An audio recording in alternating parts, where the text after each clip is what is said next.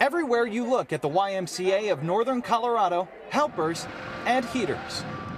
You know, I've never had to use the service of the Red Cross before, but I got nothing but great things to say about them. Forrest Smith says he's sure his Louisville home of 30 years is gone. Yeah, I was blowing directly towards my house. He sat on a hot ember in his car on the way out.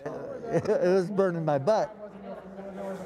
So then I got the hell out of there. He's one of about 125 people sheltering here. There are a lot of different emotions, a lot of people experiencing a lot of different things. And the Red Cross says the community is showing up. And we are so very grateful. We've had dozens and dozens of people showing up, offering to volunteer, offering to help any way they can.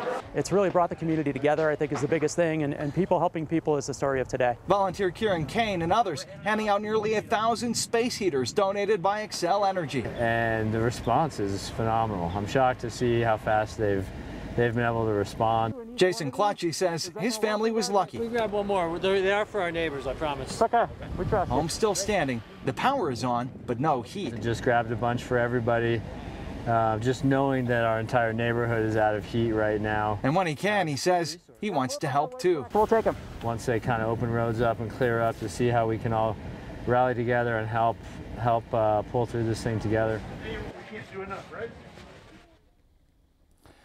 And in fact, we saw so many people showing up wanting to volunteer, wanting to make donations, that many were actually turned away by the Red Cross. They already have what they need there. They say that if you do want to help out, like so many others do, the best thing to do is to call Boulder County with the Office of Emergency Management. They can tell you how best to direct your donation or your volunteer efforts if you want to do that. You can also donate directly to the Red Cross. Cash is always a good option. It's something that is always needed by those who are offering resources to those who need the help.